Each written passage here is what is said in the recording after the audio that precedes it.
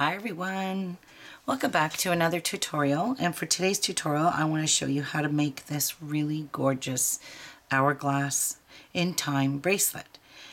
It's got a ton of sparkle and you can probably see that in the camera.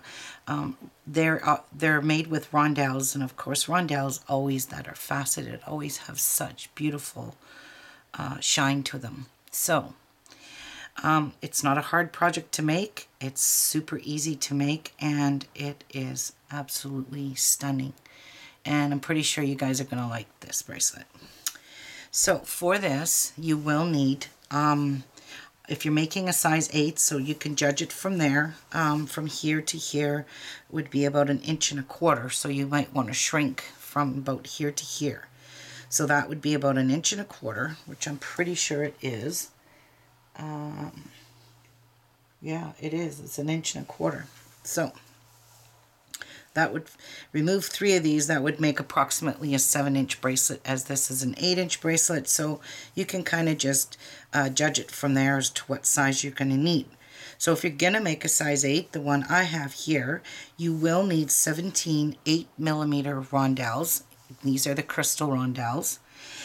You're going to need 32 Bicones, and in here I used a spring mix and of Bicones. They were Swarovskis, so I am using Swarovski Bicones here, and they're in like some kind of a turquoisey bluish color. You're going to need 15 seed beads. You're going to need a cut button, and you're going to need some Toho 80 seed beads, and these are in a silver lined aquamarine. I'm using a size 10 beading needle and a 6-pound Fireline. And on my needle I have approximately 1.5 yards. You will need to add more thread as you go in here because the first one I strung on wasn't enough. So when I was getting partially down the embellishment on the side, I needed to add some more thread. So we're going to need a stop bead. So I'm just going to drop one bead that's not the color of my project. And we're going to pick up this stop bead, and it's an 80, and I'm just going to let it fall down here, and then I'm going to wrap my needle around the hole from the back bottom to the front. You will need a pair of scissors, and you could just leave a little tail like that because when we get to that end there, we're just going to tie it off, and you're just going to end up cutting it off. So let's do that. All right, so now we have our stop bead, and I've wrapped through it twice. It's always a good idea to wrap twice, because the first time I was just going to move all over the place.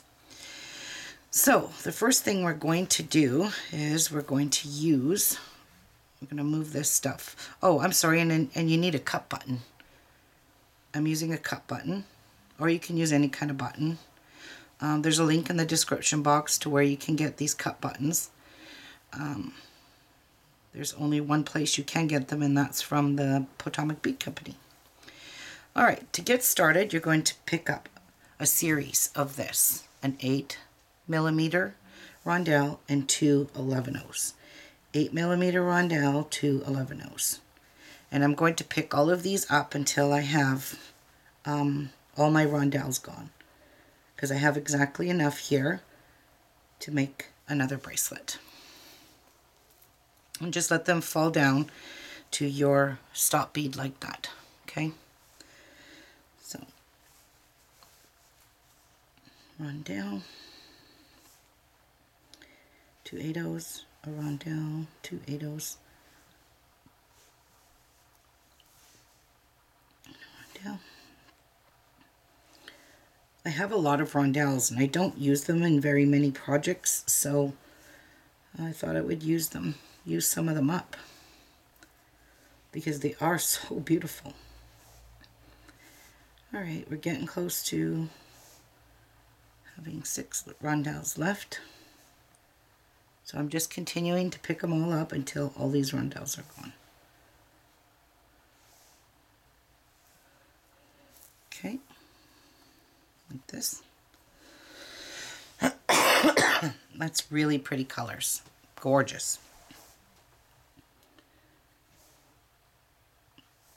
I'm trying to do it so that you guys can see where I'm going as I go. Okay, and we have one more rondelle to pick up. Okay, now we're going to put on our cut button now that we're at this end here, but we're not going to weave through our cut button just yet, okay? We're just going to attach it. So you're going to pick up 3 11/0s, or 8/0s, sorry. 3 of them on your needle. You're going to pick up 1 cut button, and I really don't like the shape of this cut button. It's kind of wonky. It's, I don't know, something wrong with that one. There's a perfect one. And I'm going to pick up, one sec, I need another 4mm. Why do these look so big as opposed to these? Something's not right about these crystals. They look just absolutely huge compared to those. And these are supposed to be 4mm crystals.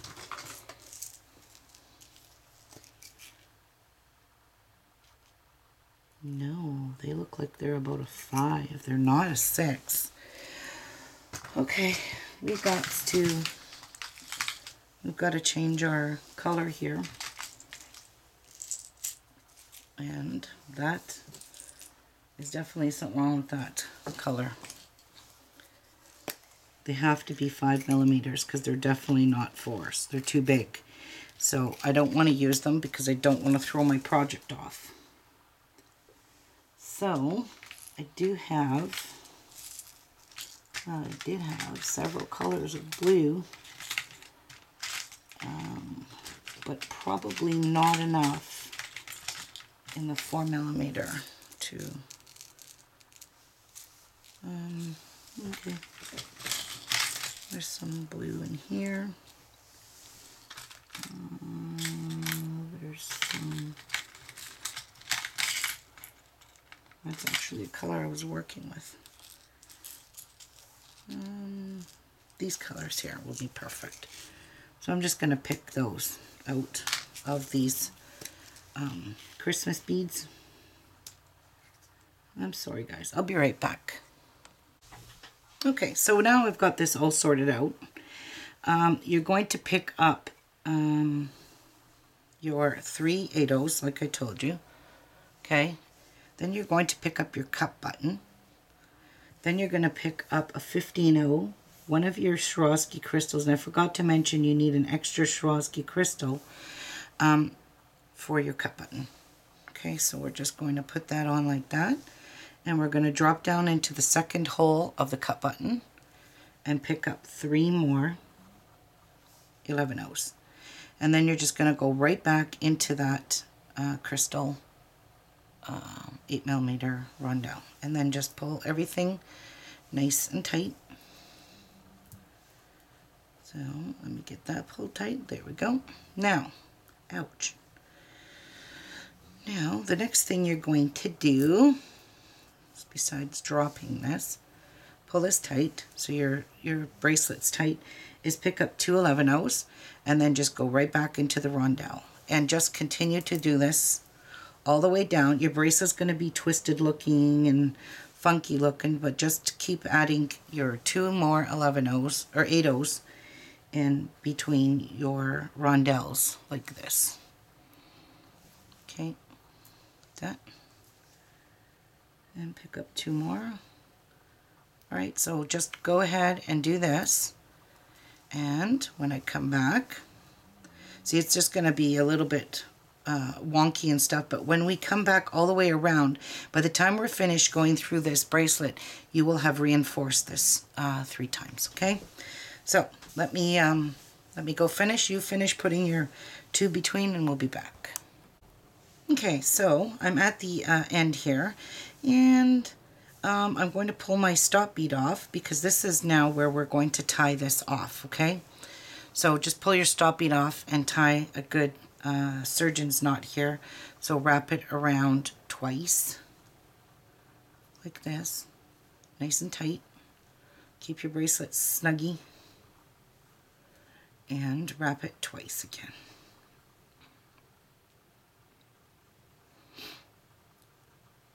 Like, whoops. Oops. And I don't think, there we go. All right, so it's good and snug. So once we get into beading a wee bit more, then we can cut it off. Whoopsies, it came out, but that's okay. Okay, now pick up, let's see. I think we're going to pick up, I picked up 18, and I find it a bit snug, so I'm going to pick up 19 for the cut button. So 19 11-ohs, or 8-ohs. I keep wanting to call them 11-ohs. 4, 5, 6, 7, 8, 9, 10, 11, 12, 13, 14, 15, 16, 17, 18, and 19. All right. Now you're just going to go back down into the rondelle like this. I'm really not sure what's going on here. Back down through the a couple of sets here, because we're going to go back up into this one because we are going to pull this tight. All right. So now you're going to go back up on the other side. So I've gone down here. I've gone down a couple of beads, and I'm just going to work my way back up now to reinforce this once. And then we'll do it again after. So I'm just going through these beads like so. Pulling it nice and tight. Okay, now it's so dry in here.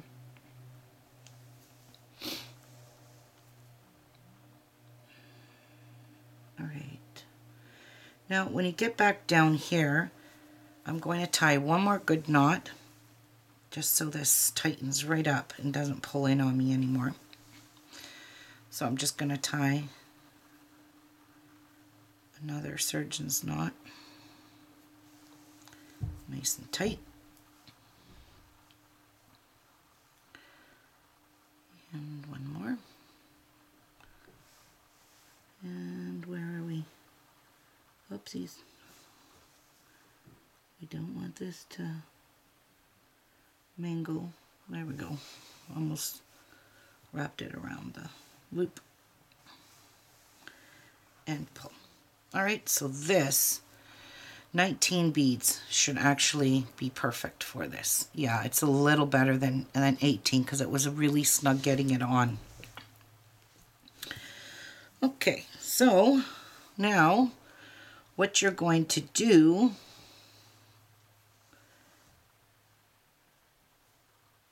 is untangle this.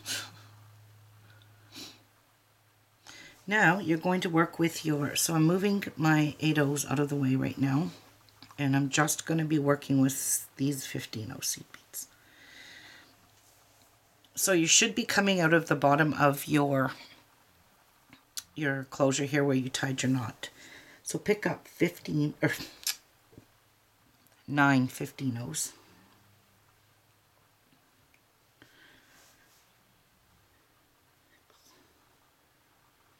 Okay. Skip the rondelle and go into the next 2 8-ohs like that. Okay. Pick up 9 15-ohs.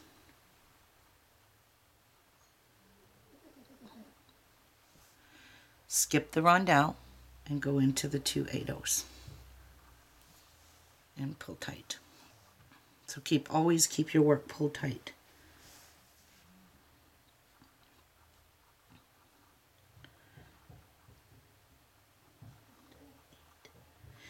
9 I picked up, skip the rondelle, and go into the 8/0s. And we're going to do this. This bracelet's probably going to be extremely a lot of fun for you guys because you can mix and match so many colors. Like this one here, I done in this coppery brown rondelles with the coppery brown 8/0s with pinks. It's like a pink opal 15/0 with a spring mix of bicones and a gold, the Aztec gold cup button. So it looks absolutely stunning like that. This one is going to be all blues. So you're going to do this all the way down this side of your bracelet. Oopsies, I got to talking, see? And I didn't even pick up enough seed beads. I picked up 2. So 3, 4, 5, 6, 7, 8, 9. And I see I picked up 10. 2, 4, 6, 8, 9. Skip your rondelle and into your 8/0s. So this is what you're going to do for this whole entire side. So go and do that, putting 9 15/0s over top of each one of these rondelles. And when you get to this side, I'm going to come back, show you how to go through all your cup button again and go down the other side. And I'll be back. Okay, so I'm at the end here where I'm putting on my very last 9 over top of this rondelle, and I'm just going to go up into these 3 beads that are right below the cup button. I'm going to go through the cup button and the 15/0. I want to snag that so it's not so difficult to get into it. And then you just go across into your 4mm and back down through your 3 8/0s there. And then you just continue on the other side, picking up 9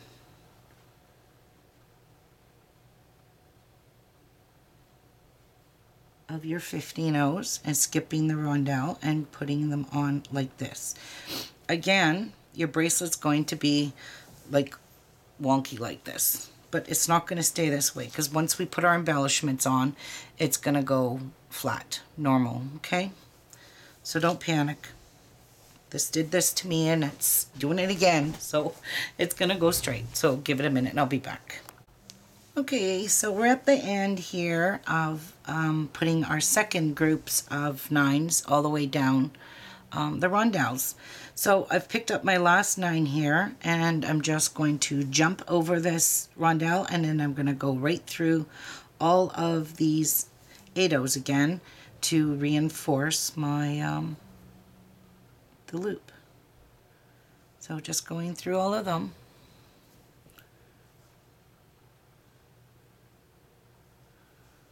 Like so. And now at the end of your last 8/0 here, I'm going to trim off my thread. This is the tail that we've repeatedly tied off, so we'll just snip it and get rid of it. All right, so now we're at the end here, coming out of your where are we? Out of this 8/0 here. Okay, so what you're going to do is put your needle into the 15/0s and go through the first 5 15/0s in that group there. So make sure you go on the side that you're exiting. So kind of just, you know, twist these to flatten them. They'll go flat and they'll sit nice. Okay, just make sure you're not twisting them. Okay, you got to kind of maneuver them a little bit, manipulate them, but they do go flat. Okay, so you have to do this. So you're not putting your embellishment on backwards or on twisted beads. So we've gone through. As you can see, if I was to do this, it would twist, and that would kind of look really pretty. Actually, it does look really pretty. Look at that. Wow, it does look cool. You know what? I may make a bracelet like that because I really like how that twisted. Looks really, really cool. Normally what I would do is pick up 115, one of the 8-0s, a bicone, an 8-0, and a 15. Okay, so this is what you have on your needle. And then you're going to skip over these and you're going to go into the 5th bead in the next group of 9. So if you wanted to do the twist, you can still do the same thing, just going through the bead this way. So when we put our embellishments on, you're going to have like a twist to all of your bracelet. I think that looks absolutely stunning. But it's entirely up to you. If you want to just keep it straight, then don't put the twist in it. Okay? So for now, I'm just showing you how to do the twist, but I'm going to take this out and leave my bracelet flat. So, and by flat, I mean these 8-0s in here are flat like that. Okay? See? They're not twisted. So again, go into the 5th one. So 1, 2, 3, 4, 5. And pull like that. Okay, and then you're going to pick up a 15, an 8, a crystal, an 8, and a 15. And then you're going to go into the next bead. So count the 5th one, which is the middle bead of the groups of 9 on the side there. Whoops. And park it in there like that. So as you're doing all the way down here, when you come back up on the other side, it will make your bracelet lay flat, so long as you didn't twist. Let me show you again. 15, an 8, a 4mm, an 8, and a 15. Okay? As long as you make sure these are lying flat and no twists in it. So I'm going into the 5th bead, which is the middle bead, like so. Okay? So just do that all the way down till you get to your cup button, and I'm going to come back and show you what to do once you hit your cup button. Okay? Okay, so I have finished putting on one side of my crystals, my embellishment. So I'm at the very end here where I've come through all the beads now, all 9 of them, and I'm just heading back up into the cup button for its last and final reinforcement. Oops, and I'm missing, make sure you grab the seed bead on your pass going up into the cup button. Okay? And then you're just going to go back down the cup button, same way. Back down the 3 8-0s. And then you're going to go up your first 5, not in your first group of 9. You're going to be in the 5th bead, which is the middle bead of your 15-0s.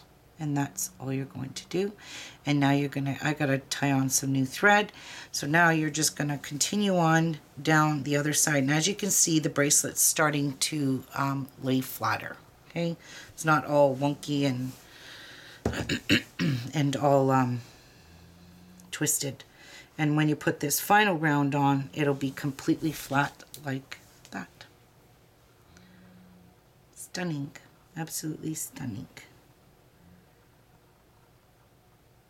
All right, so I am off to put the other side on, and I'll be back.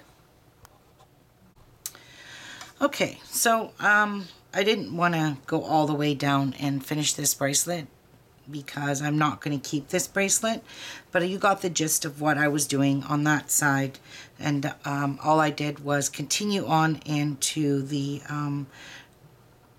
opening for the cup button, and I just went through the middle beads here, all these middle beads, and just tied a bunch of half hitch knots and cut my thread, and your bracelet is done. Okay, so I'm not going to finish that because I'm just going to rip it out. Okay guys, I hope you guys enjoyed this really fun, beautiful hourglass bracelet. It is really stunning and I absolutely love it. If you don't have 8 millimeter, try 6 millimeter, maybe use 3 millimeter bicones, but the smaller your bead goes, you're going to need more beads to make the length that you need. The bigger your beads are, the less you're going to need. So just remember that as you're creating your design too. So have yourself a great weekend, and I'll see you soon on the next video. Bye everyone.